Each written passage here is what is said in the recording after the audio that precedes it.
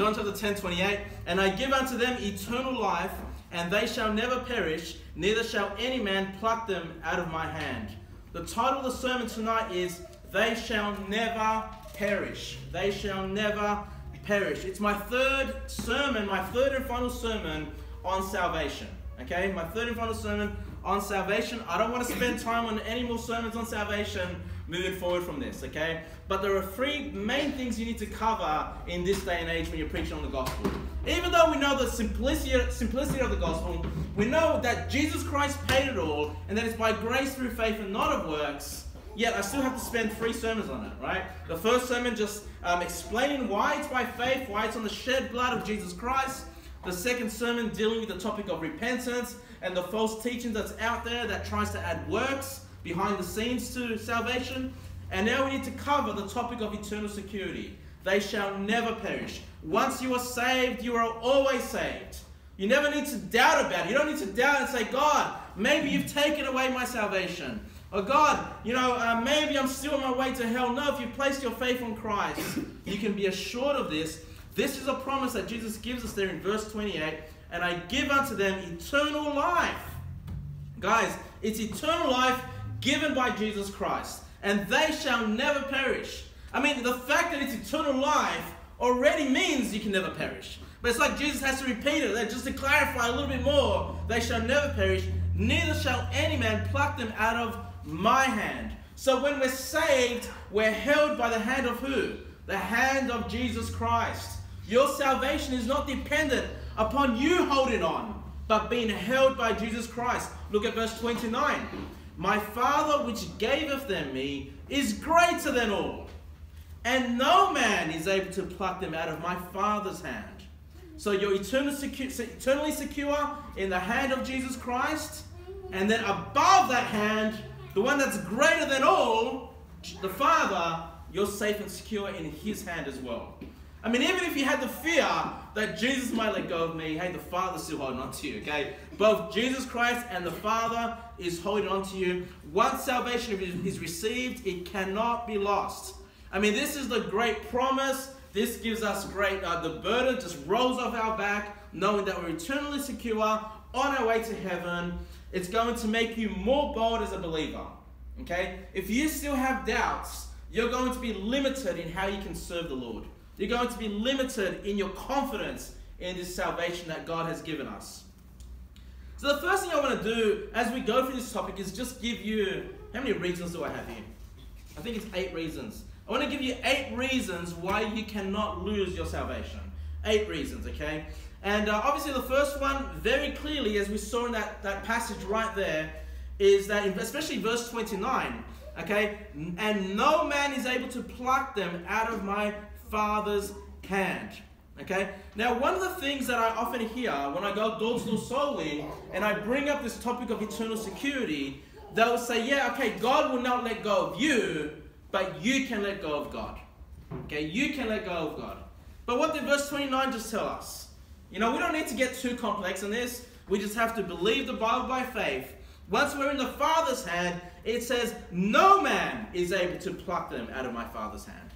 Now, that includes you, unless you're God, okay? Obviously, you who have put your faith in Christ, you are but a man. And it says that no man is able to pluck them out of the Father's hand. That includes you, okay? So even if you were lacking in faith, you were backslidden, you got out of church, you stopped reading the Bible, all these kind of things, once you're in the Father's hand, there is no man that can take you out of that hand, including yourself. Okay? Look, if you think you can be removed out of Jesus' hand and the Father's hand, you're essentially saying you're more powerful than God Himself. Right? Your grip, your release is greater and more powerful than God Himself. And it's such a ridiculous thing to think that you can be taken out of the hand of God by your own strength, knowing full well that you're being held by Jesus Christ and by the Heavenly Father. So reason number 1, guys, is that no man can pluck you out of God's hands. No man can pluck you out of Jesus' hand. No man can pluck you out of the Father's hand. Now, please turn to John 3:16. John 3:16. Okay, John 3:16. Actually, John 3:15. John 3:15. Okay. Let's have a look at these 2 verses. John 3:15, the Bible reads that whosoever believeth in him should not perish, okay, but have what?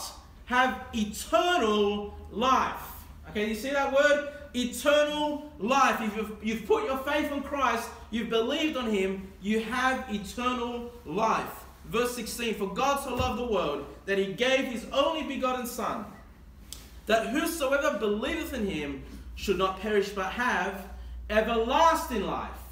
Everlasting life. What's verse 15? Eternal life.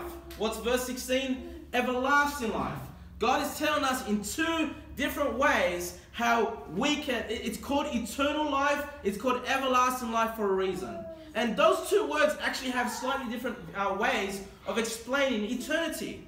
I mean, think about everlasting. You know, I guess if you know, those that are experienced door-to-door soul winners, usually when we get to John 3, oh, this is what I do anyway, when I get to John 3:16, I ask them, what does it mean to have everlasting life? How long is everlasting? How would they normally respond? It's forever, right? It lasts, because it's basically in that word, it lasts forever, okay? It lasts forever. But what does eternal mean? Is it just a synonymous word? Sort of. They are very similar, but eternal means it never ends. Okay, eternal means it never ends. Okay, so everlasting life is this idea, you know, you're sort of at one point looking forward, it lasts forever, but then eternal is kind of from the other point saying, well, it never ends either. It never ends and it lasts forever. God wants us to understand this life that he gives us is eternal and everlasting. It's called everlasting for a reason. Okay? And one thing that I've started to employ in how I go door-to-door soul winning, you know, when people give you the answer, yeah, it's by faith on Jesus Christ alone, and then you ask them, hey, can you ever lose your salvation? And they say yes, and I'll often ask them, well, how? And they'll probably say something like, well, if you stop believing, or if you go into a life of sin, whatever that means, whatever those reasons are. I'll often just ask them, look, do you believe you have eternal life? Do you believe you have everlasting life? They'll often say yes. And then you just ask them that question, well, how long is everlasting? And then they'll say forever. Then hold on, if you have everlasting life, how could you possibly lose it? It's called everlasting for a reason, right? It's called eternal for a reason. I'll just give you a little story. So obviously, you know, our church up there on the Sunshine Coast is, does weekly door-to-door soul winning. Well, there's a pastor that I respect. Right? He's writing the gospel up there. But when he found out that we also, not only do we teach that salvation is by grace through faith, that we also tell them that they're eternally secure, kind of laughed at that and said, well, why are you teaching that at the door? Why are you teaching eternal security at the door? That's a doctrine they can learn later. That's a doctrine they can learn in the church. And what blew my mind is, and look, this guy's running the gospel, right? But what blew my mind was like, well, if you're not telling them that you're eternally secure, what gospel are you preaching? I mean, if anybody gets to John 3:16, and I've seen many people, many plans of salvation, they all include John 3:16. If you don't read everlasting life, what are you telling them at the door? What are you offering them at the door? Okay, or salvation, well, how long is salvation? It's eternal. You know, eternal life is part of the gospel. You can't just put that away at some other time, because it's eternal life that gives somebody the security to know that they are forever in the Lord Jesus Christ, that they can never lose their salvation. They're on their way to heaven and have that security and that boldness in Jesus Christ. Let's look at reason number 3. I'll get you guys to turn to Hebrews chapter 9, please. Hebrews chapter 9. Hebrews chapter 9, verse 26. Hebrews chapter 9, verse 26. The reason you can never lose your salvation, reason number 3, the reason why you have eternal life is because Jesus died for all your sins. Guys, he died for your past sins, he's died for your present sins, yes, the sins you've committed today, and he's died for your future sins, the sins that are yet to come. Okay? And you will have future sins. Now, one teaching that's out there, guys, is that salvation, yes, they believe it's by grace through faith, But the idea is when I receive Christ, that's the moment that all my past sins have been forgiven. But now that I'm saved, I need to make sure I live a clean and holy life, to take care of my future sins. That's the kind of ideas that some people have. That the moment I believe on Jesus is the moment my past sins are forgiven, but my future sins, I've got to take care of them. I've got to turn from them. I've got to overcome them. And I don't know if you've ever heard this statement from some people, where they'll say, well, maybe it's better to believe on Jesus Christ at my deathbed. Maybe it's better, just at my last breath before I die, to place my faith in Jesus, because then I know all my past sins are forgiven, and then hopefully I just die before I commit a future sin. Right? Because they know they can't control their sin nature. I mean, that's just obviously ridiculous. Someone that's holding back from trusting in Christ to the deathbed aren't going to believe in Jesus Christ at the end, right? To be rejecting Jesus Christ their entire life and then think they're going to believe in Jesus at their deathbed, it's not going to happen, right? Jesus Christ died for all our sins. Look at Hebrews 9:26. Hebrews 9:26. For then must he often have suffered since the foundation of the world. But now once in the end of the world have he appeared to put away sin by the sacrifice of himself. Yes, 2,000 years ago, Jesus Christ came to this earth, was crucified, and paid for our sins. But did you know, according to the Bible, it says that payment was from the foundation of the world. It was from the very beginning. The effect of his shed blood goes all the way back to Adam and Eve and all the way to the last person that's ever lived. Jesus Christ's sacrifice is not this one-time period, but it is for all time, since the foundation of the world. Now, you and I might not fully understand that. I don't fully understand it. How can Jesus Christ have come 2,000 years ago, and yet his sacrifice was in effect since the foundation of the world? I don't fully understand that, but obviously, God, Jesus Christ being God, being an eternal being, he can do that. That his blood was available to Adam and Eve right from the beginning, right? And of course, you need to understand, when those Old Testament saints would sacrifice animals, it was just picturing the ultimate sacrifice of Jesus Christ. The blood of goats and bulls could never take away sin, okay? But it was that object lesson teaching them of Jesus Christ, that he would come, the Lamb of God, to take away the sins of the world. Please turn to the next chapter there, Hebrews 10:14. Hebrews 10:14. Hebrews 10:14. The Bible reads, for by one offering he hath perfected forever them that are sanctified. Do you see that? For by one offering, that one offering of himself on the cross, he hath perfected forever them that are sanctified. Look, all your sins are covered. Okay? Your sins will be paid for once you place your faith on Jesus forever. You'll be forever sanctified. Okay? Because when you're saved, you have that new man in you. You have that new spirit which is perfect, without sin, without a sin nature, in Christ Jesus. Okay? And that man is perfected forever. Yes, we have the flesh, we have this flesh, we have the sin nature in us, but that new man is always there. That new man is sinless, okay? And has been made righteous before in Christ. Let me give you reason number 4, guys. I should have actually told you to keep a finger in John 3. Please go back to John 3. John 3:6, guys. John 3, verse 6. John chapter 3, verse 6. You're right.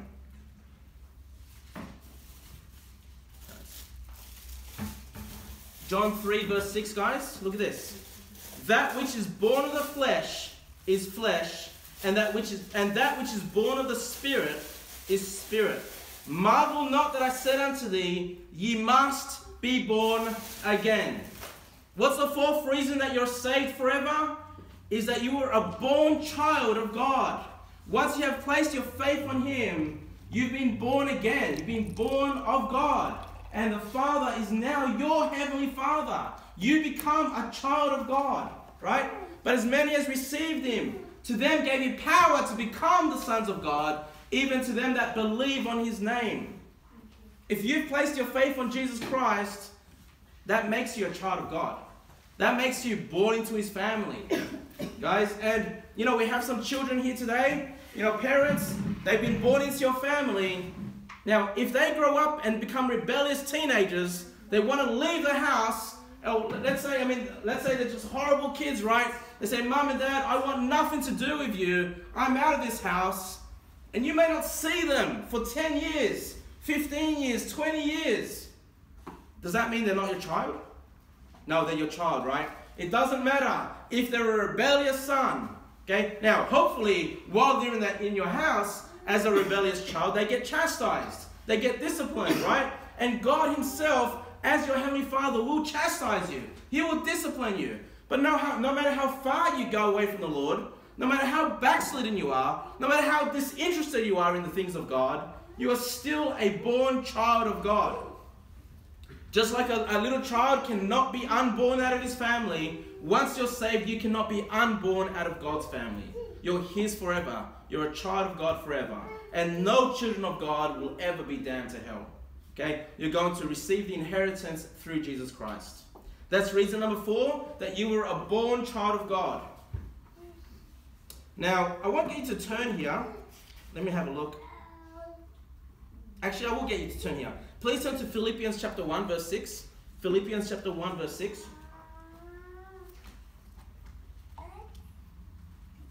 Philippians chapter 1, verse 6. Let me give you the 5th reason why you will never perish. The 5th reason. Philippians 1, verse 6. The Bible reads, being confident of this very thing. So be confident about this, right? It's right. He says, I want you to be confident about this very thing, that he which hath begun a good work in you will perform it until the day of Jesus Christ. Okay? Jesus Christ has begun a work in you. You've been saved. You've been born again. You have the Holy Ghost indwelling in you. Okay? Now, he's going to continue working in your life. Okay? Even if you're a rebellious child of God, the Holy Ghost will be working in you.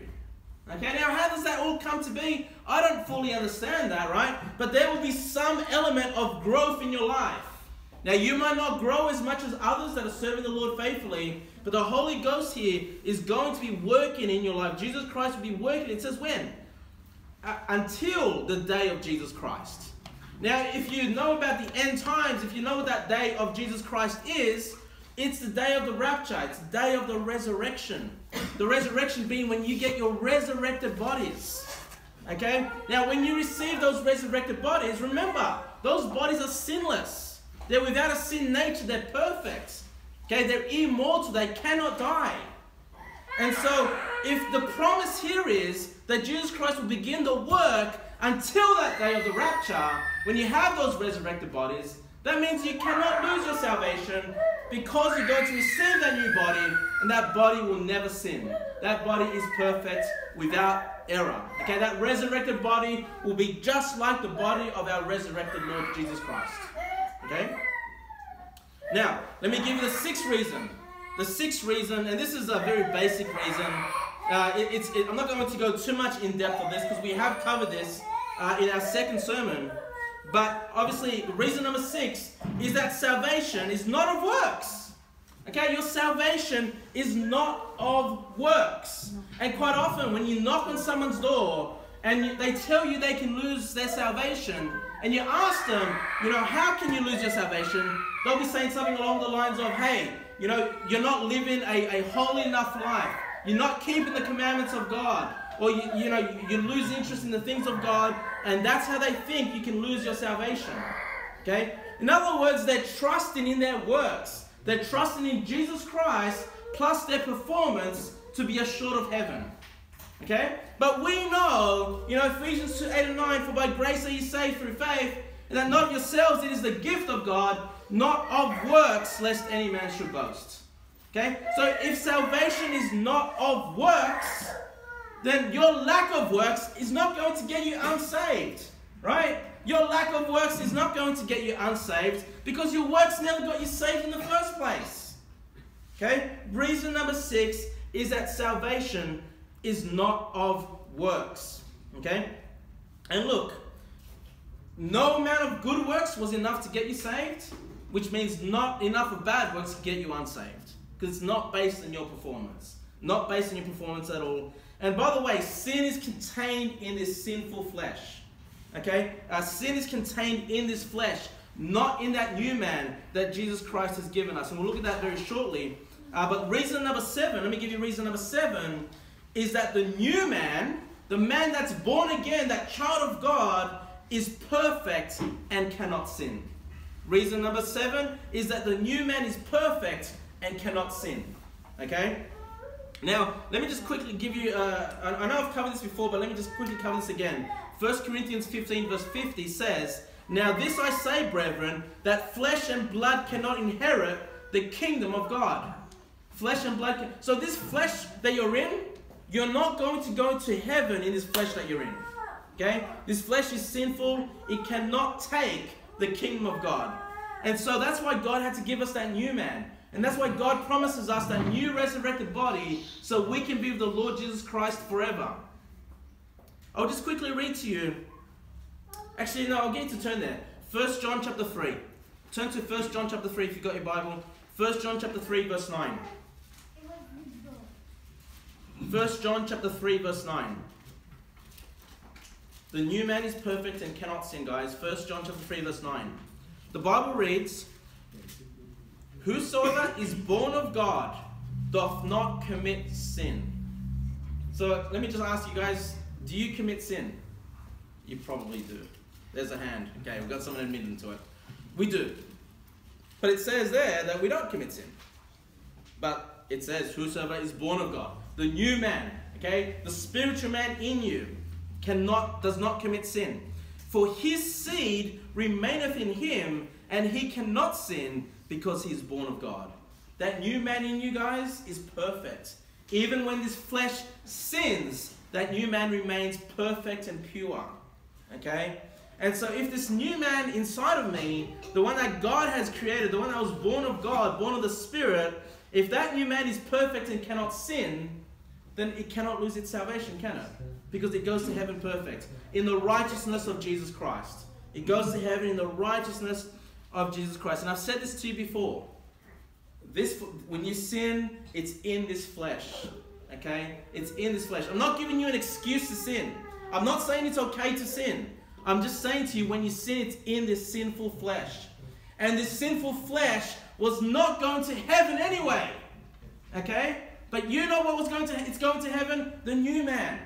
When this body dies, the soul will leave the body and will be forever with the Lord Jesus Christ in heaven. Because it's perfect in the righteousness of Jesus Christ. Okay? Born of God. It says, "For his seed remaineth in him." There is a part of you that is the seed of God. And the seed of God, obviously God cannot sin and is perfect. Now let me give you the 8th reason for this. The 8th reason that you cannot lose your salvation. And I'll get you to turn to this one as well. 2 Timothy chapter 2 verse 13. 2 Timothy chapter 2 verse 13. And this one might be a bit of a controversial one, but let me give you some, I'll probably expand on this a little bit. 2 Timothy chapter 2 verse 13. The 8th reason why you cannot lose your salvation is because God cannot deny himself. God cannot deny himself. The Bible reads that if we believe not, yet he abideth faithful, he cannot deny himself.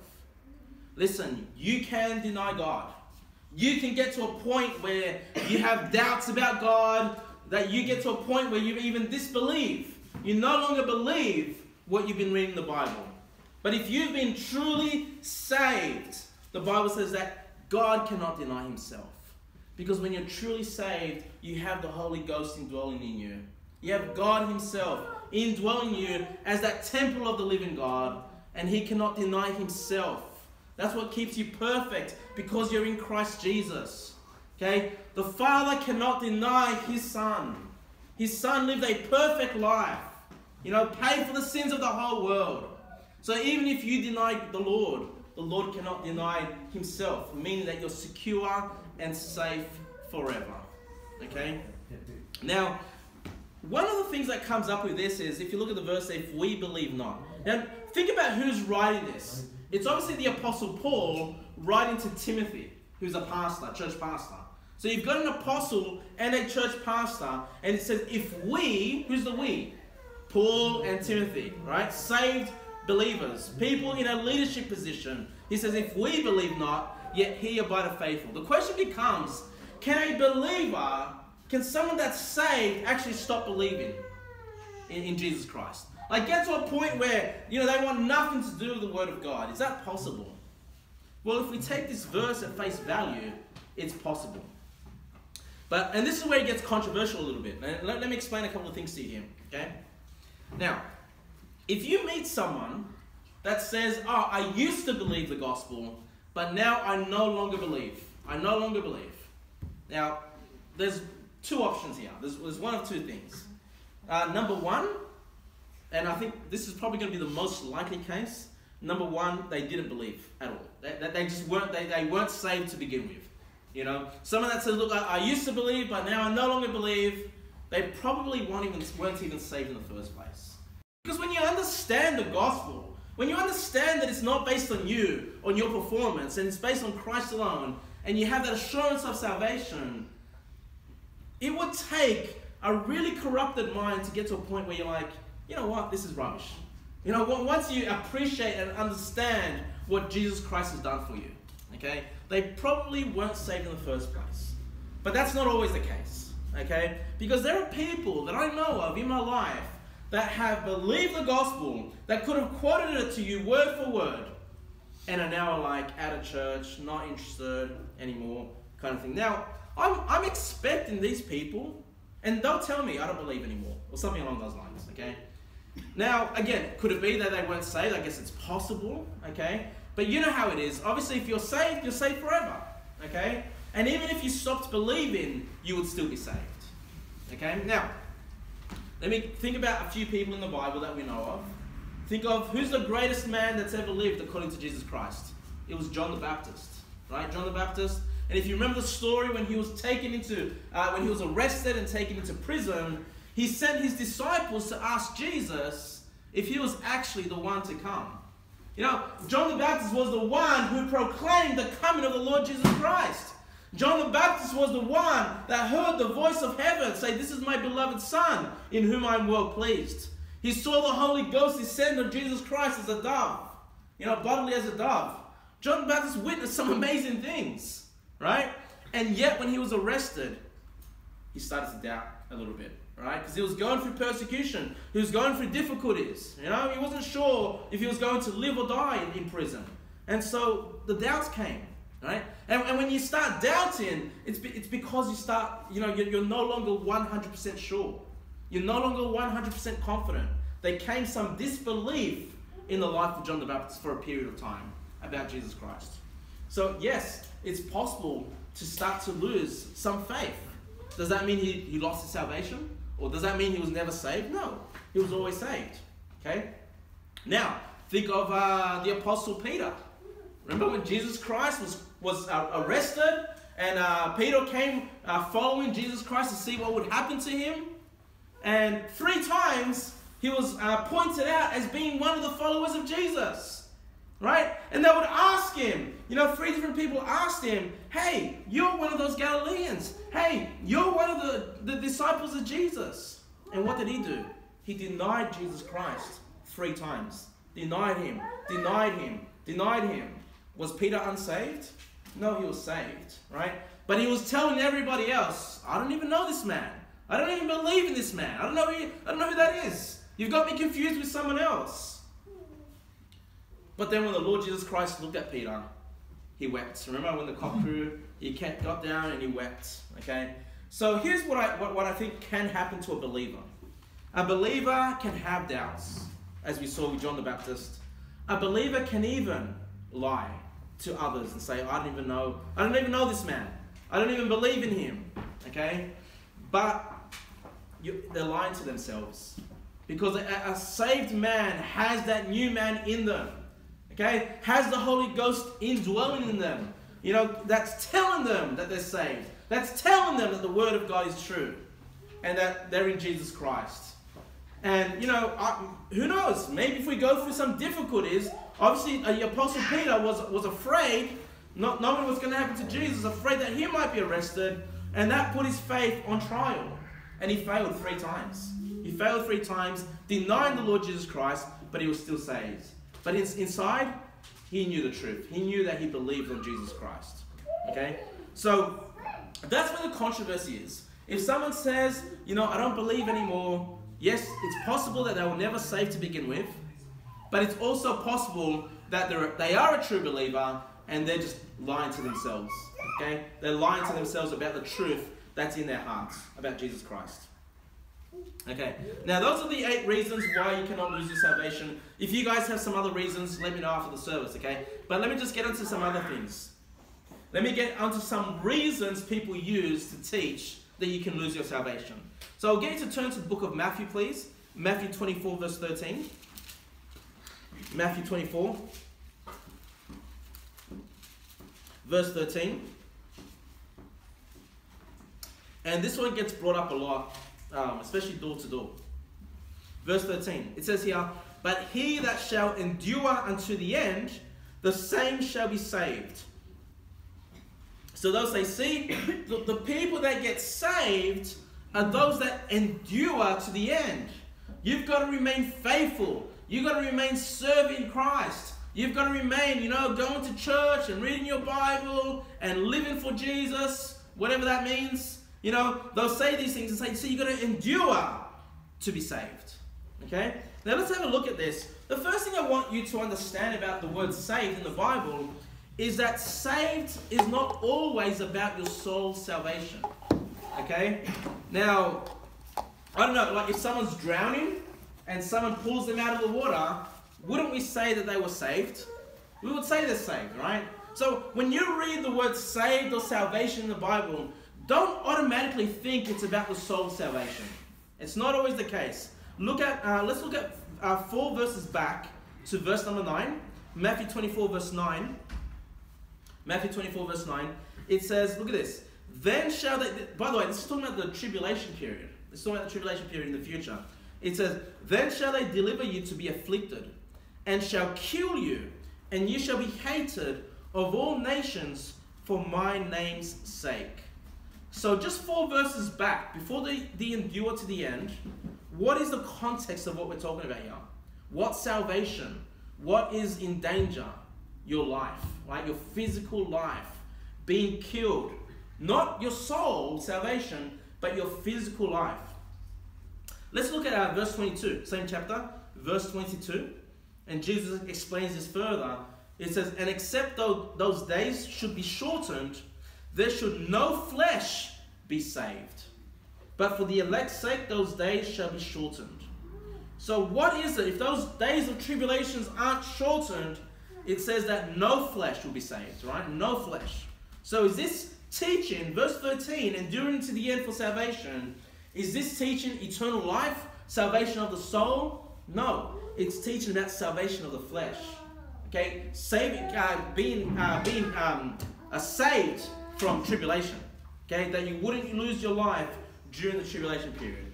So please keep that in mind. If someone throws verse 13 at you, you've got it 4 verses back and then a few verses forward, verse 22. So that gives context of what that verse is about.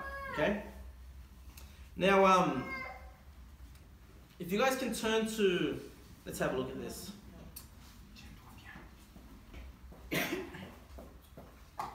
Yeah, Revelation. I'll get you to turn to the book of Revelation, please. Revelation chapter 2, verse 7. Revelation chapter 2, verse 7.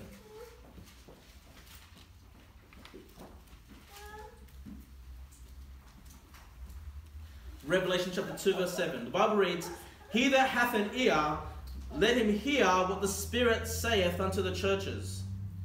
To him that overcometh will I give to eat of the tree of life, which is in the midst of the paradise of God.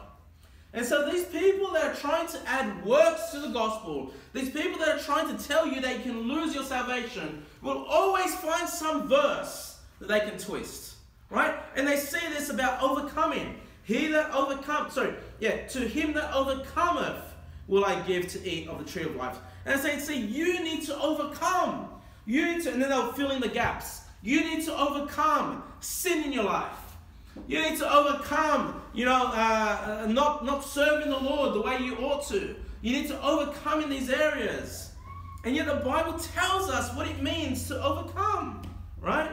I'll get you to turn to verse 11 there. Same chapter. Revelation chapter 2, verse 11. He that hath an ear, let him hear what the Spirit saith to the churches. He that overcometh shall not be hurt of the second death. What's the second death? The lake of fire, right? Eternity in the lake of fire. So we need to be people that overcome. But again, what are we overcoming? Those that are trying to bring works. You need to overcome sin in your life. You need to turn from your sins, or whatever they'll say, right? Look at Revelation 21 verse 7. Revelation 21 verse 7. 21 verse 7. It says, he that overcometh shall inherit all things, and I will be his God, and he shall be my son. Have you overcome? Have you overcome this world? Have you overcome sin in your life? And so they'll try to add these works. But of course, the answer is in 1 John chapter 5. 1 John chapter 5. I'll get you to turn there, please. 1 John chapter 5, verse 4. 1 John chapter 5, verse 4. 1 John chapter 5, verse 4. The Bible reads, for whatsoever is born of God, look at this, overcometh the world. And this is the victory that overcometh the world, even our faith. Who is he that overcometh the world? Verse number 5. But he that believeth that Jesus is the Son of God. Okay? So how do we overcome? What is it that allows us to overcome the second death, the lake of fire? It says there, whosoever is born of God overcometh the world. If you've been born again, in verse number 4, you've overcome the world. Okay? And this is the victory that overcometh the world. What gave you victory? Even our faith. You know, our faith in the Lord Jesus Christ. That's where the victory comes from. That's what gives us the ability to overcome this world. Okay? So, you know, please, you know, memorize or jot down 1 John 5, 4. Because this is one I see a lot as well. People telling you, hey, you've got to overcome or you won't do it. How do we overcome though? Salvation by grace through faith. Okay, through faith. The Bible is 100% consistent. You know, all these verses they throw at you, you know, it doesn't take a rocket scientist, you know. You just read the context, you just look at other verses talking about the same topic. The Bible's crystal clear that salvation is by our faith in the Lord Jesus Christ. Salvation is being born again, being born of God. That's what gives you the ability to overcome this world. Now, the final one, and I don't know if I should, you know what, I'll skip this. Actually, no, I'll be very quick. They'll say eternal life is still the future. You know, and I've got a few verses here, but I won't read them all out. I'll give you the references and you can look them up later. But they'll say, we don't have eternal life now. It's when you die and God judges you, they'll say, that's when he may or may not give you eternal life. Okay? Because, you know, as someone that believes once saved, always saved, that means we're essentially saying that as soon as you believe in the Lord, you have eternal life right now. Okay? It's not something that comes in the future. You have it right now. And I'll give you one verse, you know, John 3:36, which says, he that believeth on the Son hath everlasting life. If you've believed on the Son, if you believed on Jesus Christ today, you have everlasting life. Right now, present tense. Okay, it's not something that comes in the future or when you pass away or at the rapture. Eternal life is received immediately. Okay, you're going to live forever. Okay, if you're saved, you don't have to be afraid of dying.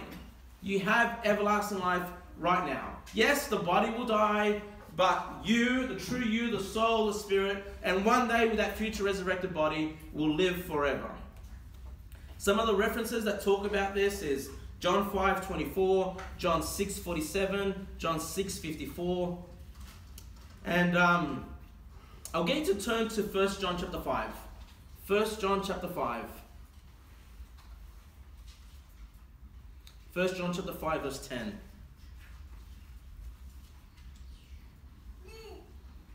This is actually an awesome passage. 1 John chapter 5. If you've got your Bibles, please turn there. 1 John chapter 5, verse 10. 1 John chapter 5, verse 10. Look at this. He that believeth on the Son of God hath the witness in himself. So if you've believed on him, there's a witness in you that testifies of these things. He that believeth not God hath made him a liar. So what makes you a liar? It says, because he believeth not the record that God gave of his Son. So do you see the one that is not saved, the one that believes not, does not believe the record that God gave of his Son. So what is the record? What's this record that we need to believe in order to be saved? Verse 11 tells us, and this is the record, that God hath given us eternal life. That's the record you need to believe to be saved. That God hath given us, to us, eternal life. So those that think those that believe that they don't have eternal life right now, those that believe that eternal life is some future thing, have not believed the record. They've made God a liar and are unsaved. This is why eternal security is such an important doctrine to teach when you're giving someone the gospel. Because they have to believe that God has given to them eternal life. It means they have it right now. It's not something that they're going to attain in the future. And this life is in his Son, Jesus Christ. Look at verse 12. He that hath the Son hath life, and he that hath not the Son hath not life. These things have I written unto you. Look at this. That believe in the name of the Son of God, that ye may know that ye have eternal life, and that ye may believe on the name of the Son of God. You know, God has given us this record. God has given us eternal life right now, so that we can know, so we can be confident that we have eternal life. You know, a lack of confidence is going to make you just unable to serve God. Not knowing for sure. It's just going to make you hopeless. You know, I gave you the example of Brother Michael. You know, we heard about him, you know, winning that soul in the Czech Republic. And now she's got the confidence of eternal life. She believes in Jesus Christ. She knows she's saved. But what's the pastor trying to do? What's these crazy people in the church trying to do? Trying to cause her to doubt her salvation. Trying to make her doubt the record that God gave of his Son. That is eternal life, that we have it now, by believing on his name. It's such a wicked thing. Such a wicked thing. Someone that's rejoicing about salvation. Someone that understands it's by grace through faith. Someone that believes it's eternal life. Such a wicked thing for people to turn around and try to make them doubt their salvation. You know, have you been there? Have you been in a place where you've doubted your salvation? Like, not sure, am I going to heaven? I mean, it's a scary thought, right? It's a scary thought, not knowing, right? Not knowing, where am I going after this life? And even someone that has believed the gospel and still having those doubts because of other people, you know, I mean, what more do they need to do to be sure of heaven? You know, I mean, it's kind of like you're telling people, you know, you're still not there. You're still not reached, you know, the level that you need to attain or whatever it is. You know, it's such a wicked thing. Now, I want you guys to turn to Hebrews chapter 10, guys. Hebrews chapter 10, verse 22. Hebrews chapter 10, verse 22. Because, have you guys ever heard of the term fruit inspectors? A fruit inspector? So, you know, I'm assuming all of you guys go and buy fruits and veggies. And before you put that fruit or veggie into your basket, don't you tend to have a quick look at it? You know, some people like to touch it or whatever, or have a look at it. You know, you want to make sure that the fruit is good. You want to make sure that before you purchase it, it's not like rotting on the inside, or, you know, it's going to last for a few days or whatever. That's a good thing to be doing, right? When it comes to fruit, you know, buying something that's relatively fresh, it's a good thing to be a fruit inspector in that sense, right? You're purchasing fruit. But there are some Christians that are fruit inspectors. Meaning that if you say you're saved, They won't look at your life and work it out for themselves if you're saved. Say, how? By asking you what you believe? No. Not by asking you what you believe. By judging you by your works. You know, is this person going to church? Is this person interested in God? Is this person reading their Bible? Is this person overcoming the sins? And so they'll fruit inspect that person to decide if that person's saved or not. And yet salvation is not by works, right? Salvation is by faith. Now, one phrase, and I don't know if you know, I've been in churches my whole life, right? And I've been in Baptist churches my whole life. And I've been in independent fundamental Baptist churches for about 14 or 15 years, you know. And one terminology that always frustrated me, that I could never understand that they would always use, is let's say someone calls upon the name of the Lord. It's like they're afraid to say that person's saved. So what they'll say is, they made a profession of faith. That's what they'll say, right? So we know the Bible. You're either saved or you're unsaved. There's no in between, okay? But some of them will say, no, I don't want to say they're saved. I don't want to say they're unsaved. But we'll say they made a profession of faith, okay? What does that mean? It means it's kind of like they're in this middle territory where we need to sort of fruit inspect them. We need to keep watching their lives. And then once we've seen their lives long enough, then we'll know if they're saved or we'll know if they're unsaved. You know, now, think about that idea. Think about that idea. You know, profession of faith. Isn't that putting a lot of doubt on that person? Like, you have no doubts, you have no assurance that person is really saved. That's the concept, right?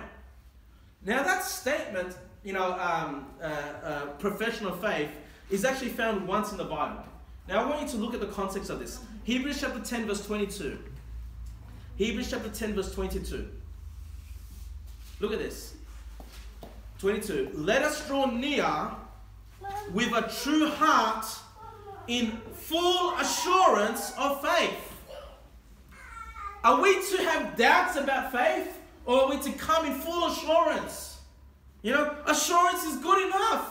The Bible says full assurance. Assurance is not enough. Full assurance. We want you to be fully assured of your faith. Having our hearts sprinkled from an evil conscience and our bodies washed with pure water. Look at verse 23. Let us hold fast the profession of our faith without wavering, for he is faithful that promised. Do you see how the Bible uses this phrase, the profession of faith? What is it? Being fully assured, holding fast, without wavering. Why? Because of us? No. For he is faithful that promised. We're trusting in Jesus Christ, who promised us that eternal life.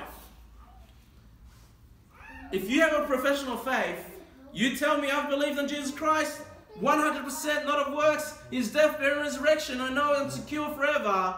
That profession of faith, that's what's going to hold you fast. That's what's going to tell me that you're saved. That's what's going to give me and going to give you the assurance of your salvation. It's not something to be doubting about.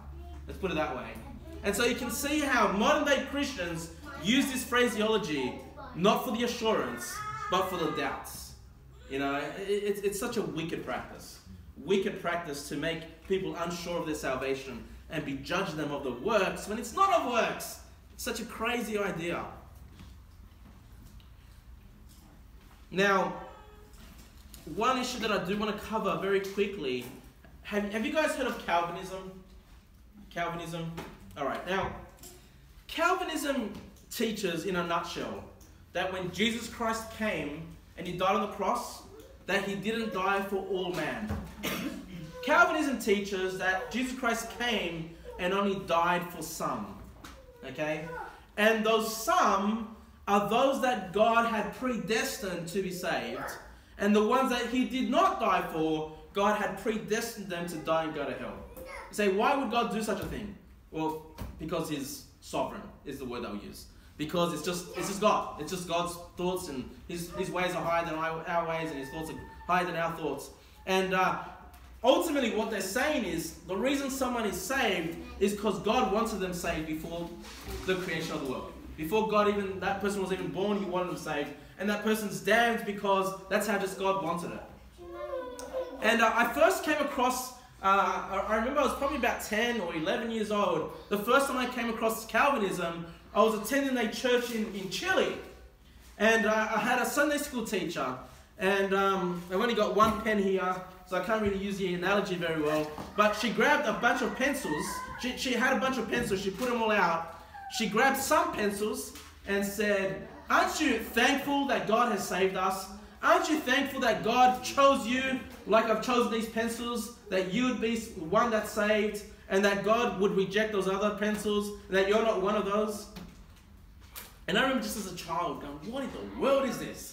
You know, I was 10, I'd never heard of Calvinism before. No one had to tell me about any deep doctrinal things, but I heard this and it was so foreign.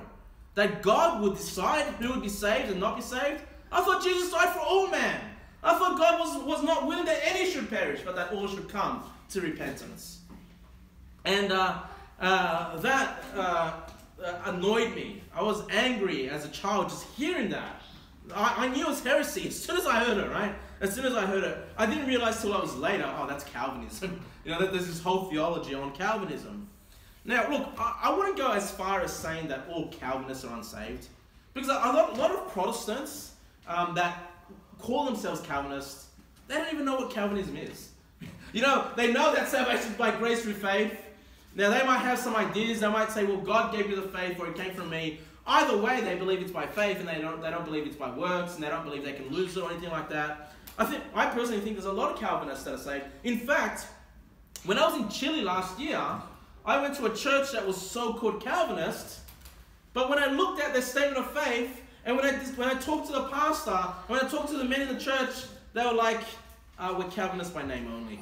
It's like we don't really believe it, but because we're a denominational church, we can't just throw out Calvinism because the denominational headquarters says you've got to be Calvinist.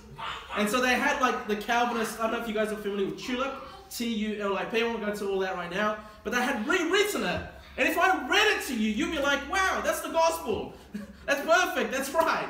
And so it's just interesting. There's a lot of churches, a lot of people that think they're Calvinists, but they're not. Because they believe Jesus died for all. They believe it's by faith alone. But one of the big issues with this TULIP, TULIP, is that final P. And this is basically their gospel, their doctrine of grace. And what they'll say with this P is that in order for us to be saved, you must persevere until the end. It's like what we read about, that you need to endure to the end to be saved. It's that same ideology, that you have to be faithful. You have to keep serving the Lord to be sure that you're saved. It's kind of this idea that someone gets saved, serves God, is the best Christian, maybe becomes a pastor, serves in the church, wins souls, does baptisms, does everything that you think the ultimate Christian could do. But then right at the end of their life, they'll be like, you know what? I've had enough of this. I'm out of church. And then they die. Well, to the Calvinists, that person was not saved. Right? Because right at the end of his life, he gave it all up. Right at the end of his life, he became backslidden. And so they'll be like, well, he wasn't saved. And ultimately, those that believe in hardcore Calvinism, they're believing in works. Ultimately, they're believing that you've got to attain a certain level to be sure of salvation, and you must do it till the end of your life. So, all that to say this. I'll get you guys to turn to 2 Timothy 4:17. Actually, 2 Timothy 4 verse 18. 2 Timothy 4:18. I'll get you to turn there. And while you turn there, I'm just going to read to you from Jude 1. The Bible reads in Jude 1, Jude, the servant of Jesus Christ, and brother of James, to them that are sanctified by God the Father, and preserved in Jesus Christ, and called. Are we asked to persevere? No, the Bible says we're preserved. Preserved in Jesus Christ, and called. So what I want you to understand is when you're saved, you're preserved forever. By your own efforts? No. You're preserved in Christ. Christ is the end of the law. He fulfilled the law. His righteousness is what preserves you forever. You guys are in 2 Timothy 4, look at verse 18. and the Lord shall deliver me from every evil work, and will preserve me. Who will preserve you? It said the Lord, right? The Lord will preserve you unto his heavenly kingdom, to whom be glory forever and ever. Amen. Hey, to his heavenly kingdom. You're preserved till you make it to heaven. Then you don't need to be preserved anymore because you're forever there, right? You've got eternal life in the kingdom of heaven. And so it's not the perseverance of saints that gets you saved. It's the preservation of saints that gets you saved, and you're preserved because you're in Christ Jesus. It's not your own works. It's your faith in Christ Jesus that has you preserved forever. Okay? Now, how am I going with time? Can someone give me the time very quickly? Okay. I'll go a little bit longer. I want to go through all my notes, but I just want to talk about this one thing. Because fruit inspectors really bother me. They really annoy me. People that think you can judge someone's salvation by their works. Okay? Now, let me tell you this. It's immature. It's carnal Christians that will judge somebody by their works. Okay? And what I have often seen in churches, I'm talking about real life experience here with real people, is that they think because they've been saved X amount of years or whatever, and maybe they are saved, and maybe they have grown, and maybe they have overcome sins in their life, and maybe they're a model believer. Yes, all these things are possible. But they get to a point where they think they've reached some level of attainment, and then those that aren't at the same level as they will look down on those people and say, I don't even know if they're saved.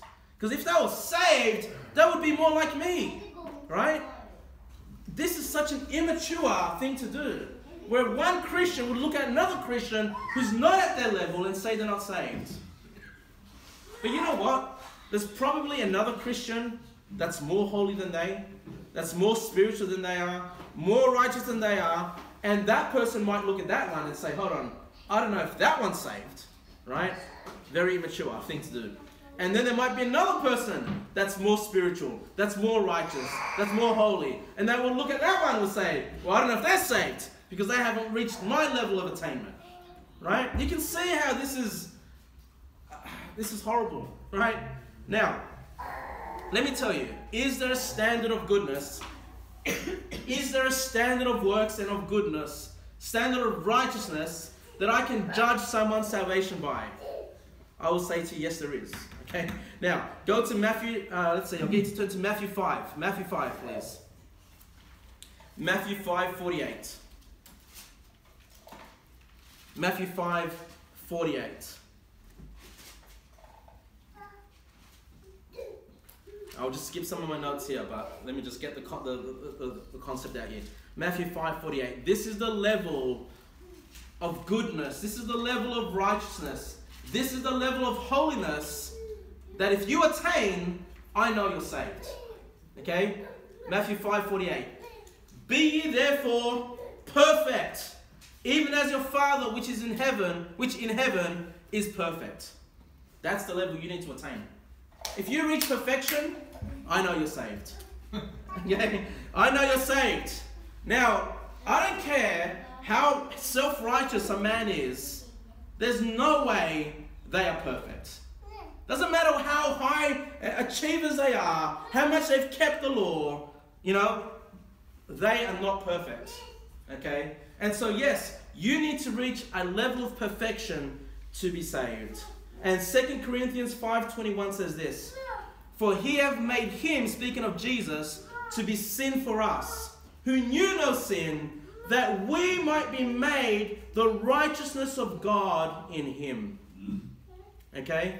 So this is how you reach the level of perfection. You receive the righteousness of God in Jesus Christ. That's by believing on his name. By believing in his death, burial, and resurrection, you now have had your sins paid for by Jesus Christ, but you've also had his righteousness imputed upon you. And so when God the Father looks at you, what does he see? He sees perfection, as the Father is in heaven, that is perfect. Not because you're perfect, but because the perfectness of Jesus Christ, his righteousness is imputed upon you. When God the Father looks at you, he sees you through the veil of the righteousness of Jesus Christ. Okay? That's what makes you perfect. And so if you can tell me that, if you give me that profession of faith, that you have it on Jesus Christ, then you are perfect.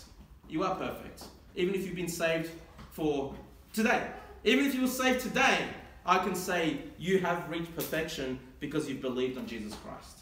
Okay? So you can see how immature it is to be judging people by their works. They should be judging them by their faith. That's what makes them perfect. Faith on Jesus Christ. Now, I'm going to wrap things up in two just very quick ways here, without going into too much detail. But when you knock on someone's door and you tell them about the freeness of salvation and you tell them that they can never lose it, the thing that gets a lot of people, especially Pentecostals, that gets them like this stumbling block is the idea, well, so what you're saying to me is what they'll say. What you're saying to me is that I can live however I want and God doesn't care. God just, he's happy for me to live however I want. Okay? And I can understand to some extent that concern. Alright? Because, you know, we're a church here and as your pastor, I don't want you to live however you want. Right? I don't want you to just go out there and live like the world and live like the devil and destroy your life. I don't want to see that. Right? And so I can understand the concern that someone might come and say, you're saying we can live however you want, okay? So the two things that you need to drive home to these people. Number one is that God does want us to serve him. God does want us to keep the commandments, okay? And I've got verses here, but I'll avoid them right now. Just explain to them, right, the purpose of the law. Explain to them the purpose of keeping the commandments of God. Explain the purpose of having fellowship with the Lord Jesus Christ. Okay? And asking him for forgiveness in our lives after salvation. And that is to attain rewards in heaven. Okay? That is to lay up treasures in heaven and not lay up treasures on earth. Right? To put the righteousness of Christ first in our lives and his kingdom first in our lives. And God will add things in our life here, on temporal life on this earth. Tell them, hey, look, the reason why we do preach keeping the commandments, the reason we do preach holiness, the reason we do preach that you need to turn from your sins is not for salvation, that's been paid for in Jesus Christ, but that we can attain rewards in heaven. Okay? Because the truth is, when we go to heaven, it's not communism. Okay? Heaven is not a communist place where God just divvies up equally everything and gives equally to everybody no matter what you've done for him. No. Those that worked hard for God, those that served him, will have the greater rewards for eternity. Okay? And then all the way down to the one that never worked for him. The one that never served him. The one that never tried to keep commandments and overcome sin. The Christian that lived just like the world. He's going to make it. He's going to make it because of Jesus. Okay? But his bank account's going to be very little. Okay? But still, it's better than hell. Being saved and having the righteousness of Christ in you. Okay? So, this is a reality, guys. And we're going to get to it. We're going to get to heaven. And we're going to be looking back at our measly 70 years on this earth, or whatever it is. And go, I wish I served the Lord more. You know, I wished I did more for him. That's probably going to be the biggest regret that we're going to have, right? Because, you know, you might say to me, Kevin, I'm just happy to make it to heaven. I've had people say this to me. I'm just happy to make it to heaven. Why do I need all those rewards? Look, you'll understand it when you get there. In fact, you understand it today. Why do people want rewards today, right? Why do people work to achieve and accomplish and you know, make more money or make something of themselves? It's because it gives great satisfaction. It's not going to be any different in heaven, knowing that you've been serving the Lord Jesus Christ and having those rewards for all eternity. I'd be a bit embarrassed if I make it to heaven and it's like, well done, Kevin, but you know, here's a piece of gold for you. You know, I'd be a bit embarrassed, right? But you know, we ought to be trying to serve him, and that's the purpose of it. Okay, so we're not against works. We're not against keeping the commandments. We're not against overcoming sin, but we do it to please the Lord and earn rewards in heaven. And the last thing, I'll get you to turn to Hebrews chapter 12, verse 6. Hebrews chapter 12, verse 6. We'll finish on this note. Hebrews chapter 12, verse 6. Hebrews chapter 12, verse 6. The Bible reads, "For whom the Lord loveth, he chasteneth, and scourgeth every son whom he receiveth." You know, if you're saved, the Bible tells us that he scourges every son whom he receiveth. Meaning that we're all going to go through the chastisement of the Lord. We probably already have in our lives. Somehow. Right? The Lord has corrected us for our errors, for our mistakes. Verse 7. "If ye endure chastening, God dealeth with you as with sons. For what son is he whom the Father chasteneth not?" So this is what you tell them at the door. You serve the Lord, you do good for him, rewards in heaven, you please the Father. You live like the world, you live like the devil, you destroy your life, God will be sure to bring chastisement upon your life. You know, and it's going to get to a point where it's clearly coming from the Lord.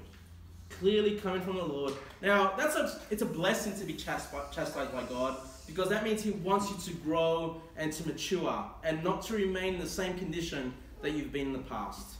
So, I'm just telling you these two things because if you've gotten through the gospel with somebody, they've understood it, but they're really struggling, what you're saying, I can live however you want. These two things are important. There's reward for doing good, and there's punishment for doing wrong. But regardless, you're going to heaven because it's a free gift by Jesus Christ. All right, let's pray.